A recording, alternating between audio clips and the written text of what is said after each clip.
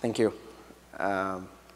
So when I was asked to do this talk, I'm generally used to like talking about some very specific things that we are trying to do inside the data center, whether it be around white box switching or Open 19 or like different rack designs, we'll get a bunch of stuff. But I was pretty excited about this one because it was more like, hey, how did you make this transition? And generally, you don't get to tell the story about how you sort of got from one place to the other. So my point here is just to sort of give you an idea of what things we went to think about when we, when scaling from like a traditional enterprise thinking to sort of how do we support hundreds and thousands of machines and like really thinking about hyperscale network, right?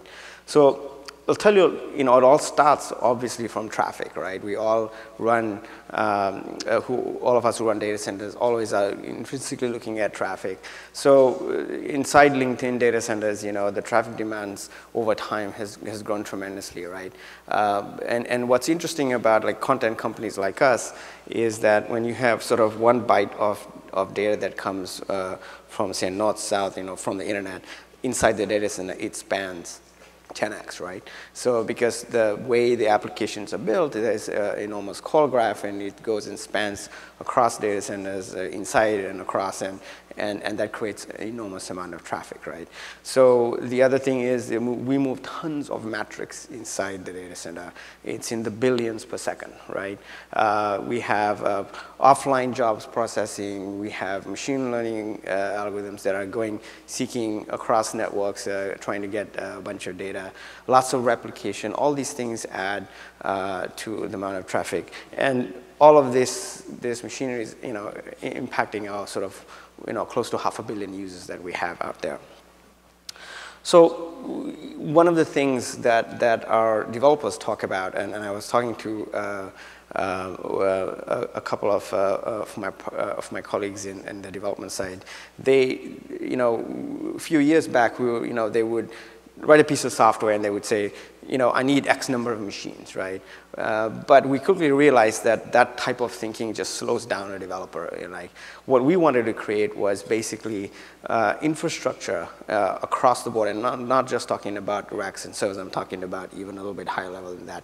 That it is completely invisible to the developer. They should not care about it. It should be extremely simple to use. It should be elastic. It should scale automatically. The developer shouldn't have to think about, how many calls do I have? Do I have to, go and change a few of the parameters? No, all these things should happen automatically, right?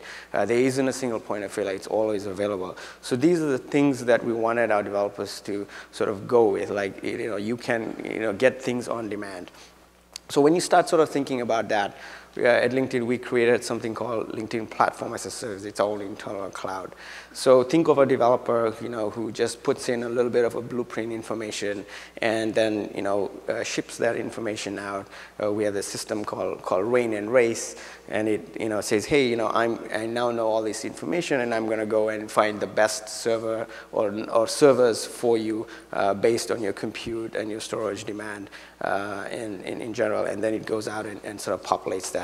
And then once it's out there, you've developed these pieces of software, you don't think about it at all. Just let it be, right? And then you have, we have another feature which just basically auto scales it based on the demand of the application. And at that point, we have tons of metrics and learning mechanisms that basically scale the application on the back end. So this is kind of like our sort of view into our internal cloud and how we serve the request that you were asking for. I think the previous gentleman just said, like, if you're asking and looking for a job. So when we sort of think about that, when the problem comes to like on our side, on the infrastructure side of the house, what does that translate to? So when I look at something like that, the team sort of has to say, okay, well, are we building to sort of some very specific things? The challenge that I always have my team do is think of a much broader vision. So we basically sat down and said, in order to sort of get to a hyperscale model, you have to think about unlimited bandwidth. That means developers should not have to ever think about how much bandwidth do I have in order to make my application work. They should always think it's unlimited. They should be thinking that there's no latency. They can get whatever they want, and we will make sure that it's there. The compute is on demand. The part that we thought of is that it should be a completely disaggregated model to give us more and more control of our destiny. We came up with this concept called programmable data center, and I'll touch a little bit in depth about it as we go along the slides. And then the other one is self-healing, where as we scale the infrastructure, if something breaks, you don't run to fix it. It should auto-heal, right? And these are some of the principles that we sort of took. So out of that, we created our flagship design called Altair, which there's been some numerous blogs on it, but I'll quickly go into it. We looked at it as ability that as we build, we need to future-proof it from 10 to 100 gig capability to the host, right? We took a different approach where we, at our scale, we don't have the ability to, we don't do greenfield data centers. We do go and buy wholesale space. So that limits us to have enormous amounts of data center space. So we do dense compute where we try to pack more servers in a rack. So we pack up to 96 hosts in a rack. We decided that we will move into the single chip switching. That means no chassis in the network. We want to be able to support 200 gigs between the cabinets. And of course, non-blocking parallel fabric. And we're trying to get subscriptions down to less than 6:1. And then the other one is our own venture into what we call the Falco fabric base, which is our own switch design. So when we sort of looked at these things, we said, well, how do you scale these things out, right? So when we scale out our data centers across, we have numerous of them across the US.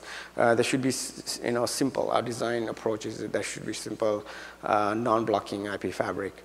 We want to be able to do multiple parallel fabrics on cross network architecture, and I'll go a little bit depth into what I mean by that. And we also took this stance that the merchant silicon should have least amount of features. We don't want unnecessary features. We don't want to be putting things inside the network where we don't even use them, but then we have to deal with the bugs or the support and all the other things, right? So that was kind of one of the things. Distributed control plane with some centralized control. The other one is wide multi-ECMP, right? We want to be able to go across the fabric and not have to go traverse cores anymore. So that's sort of one of the characteristics.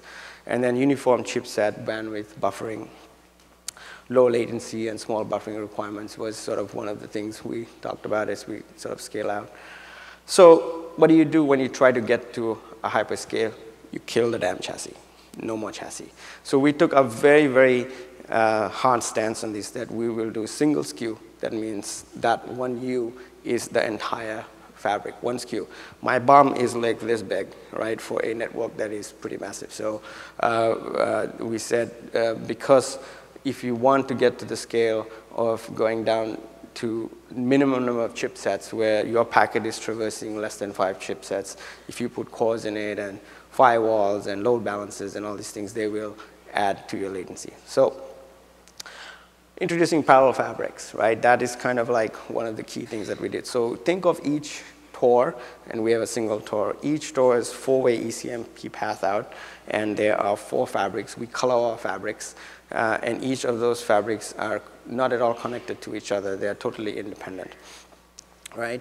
We have one-to-one oversubscription across the fabric, using minimum number of chipsets to carry east-west traffic.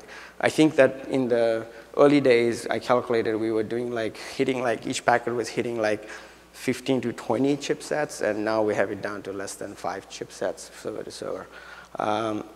The principle here in the fabric is that you are able to support 100,000 plus bare metal servers without adding any additional fabric layer. And it should support up to 64 pods, and each pod has 32 cabs, and each of the cabs has 96 bare metal, as I had mentioned before. And then the fabric is limited to a 3-tier typical 5-stage class, and the whole data center is minimizing its chipset to reduce the latency. And then at the host layer, as I'm going down, I'm supporting 10, 25, 50, and 100. At this point, we are largely doing 10, 25. We are open to 50, but I haven't seen a lot of use cases yet for 50. And 100, I think, is, we've built the infrastructure for it. It'll be nice if the kernel gets there. I think that'll be fun. So this is a three-dimensional view of the same network. What I wanted to really show here is that how we've built our planes and how they spread across.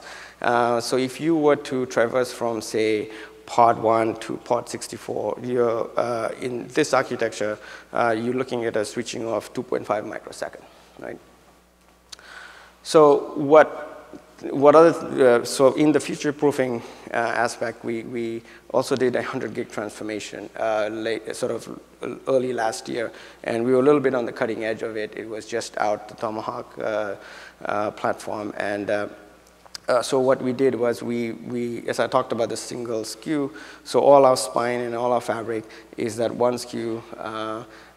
You can think of like, I think it's like the Cisco 3232C is one of them, and there's a number out there, and we also have our own that's sort of blended there. Basically what we did is we did 100 gig across the fabrics, as you can see between the spine and with 50 gig links connecting spine to the fabric. Now the Tor is we decided to do 50 gig each path, so 4 times 50, right? 4 paths of 50. And the way we did that was we used PSM4, so we could split each of 100 gig to 250 gigs.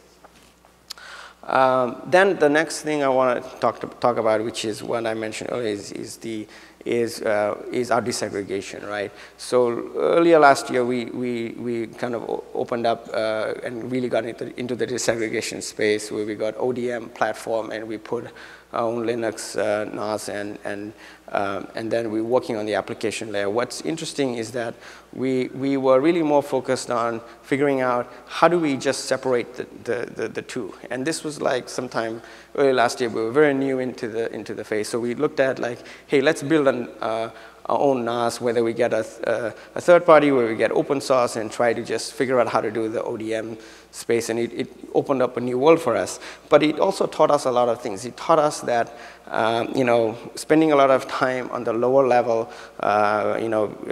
between your ASIC, your ONI, and all your HAL, these things take a lot of developer time.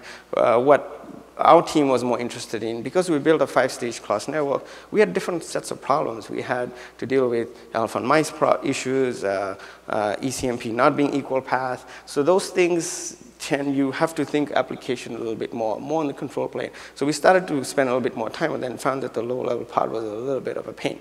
So we transformed our disaggregation model into something we call now Open Fabric.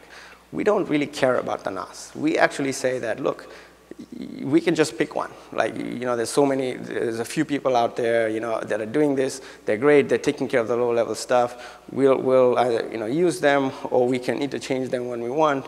As long as they work with the hardware that we want, that's fine. What we really want to focus on is in the control plane. We want to be able to look at distribution of reachability, like fast, simple distribution control plane. We don't want crazy amount of features. We just want 1 or 2 things that we need for it to do. But what we want is auto discovery. Basically, what that means is I envision a data center technician taking a switch, plugging it in, and turning the power on, and it knows whether it's a spine or a leaf. Right? I don't have to configure it, even a little bit of it. It knows how to connect to it. So it's topology aware. It knows how to auto-discover neighbors. And then all the policies are a little bit more centralized. And where possible, we use our own pipeline system called Kafka. And I'll talk a little bit about what we're doing over there. But basically, the idea of our disaggregation, or our next step into disaggregation, is that And it makes you really rethink the network stack, right? It makes you think about your forwarding plane a little bit differently. How do you do link selection? How do you do topology discovery? How do you think about, rethink your telemetry scenarios? What you can do. There's a whole world of opportunity for you to do a lot of different things on the application side. Like I was saying, like self-healing, predicting failures, all these kind of things that you can add on to the control plane. So we want to spend a lot of time on that. I'm running a little bit out of time, so I'm trying to get through. What I wanted to show here was that, we've got this philosophy that our network folks, they don't really want they don't care about SNMP anymore. They don't want to deal with syslog. So we said, okay, then let's not poll this stuff. Let's not put the stress on the control plane. Let's stream everything using Kafka, and then we send everything through a pipeline, and then our stuff is stored in Hadoop somewhere, and we were able to do all kinds of amazing magic on it, which is basically this. And that's basically a programmable data center. What that means is that we take all of the telemetry and we push it through a pipeline, and then we can do all kinds of processing, machine learning on top of it, and those things are your network management aspects. So you don't think of network management by polling, you think of it sort of like just using streaming telemetry. And you can use that to either monitor the network, or you can build feedback mechanisms and say, I'm going to apply this action. So that's sort of the future of where we are going. And I think on that note, I'm just about on time. In closing, people generally say, why do you build your own switch? Why do you want to do all this? And my answer to that is, it's not about the fact that we want to become experts in this, right? It's that because we see that it's a massive advantage to control the destiny of our infrastructure. If we control the destiny of infrastructure, it directly impacts how you are able to use our application in the fastest and easiest manner. So, any questions? Yes. I have a question for you. You guys were acquired by Microsoft. I'm wondering how that might change your strategy and whether you guys are going to be moving to Azure. So the question, if people didn't hear, is about Microsoft because of the acquisition. Are we going to change our strategy or not?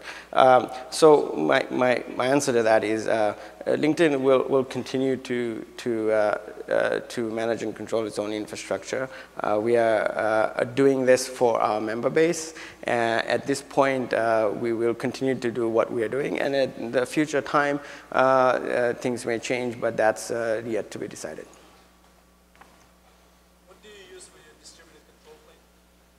For our distributed control plane? So can you be a little bit more specific? For that level, okay, so got it. So yes, so we are doing BGP to the Tor. And what we are doing there is actually the Open Fabric is now a draft at IETF if you want to take a look at it. Basically, what we are trying to do is use label management in there to figure out how to do the traffic. So, yeah.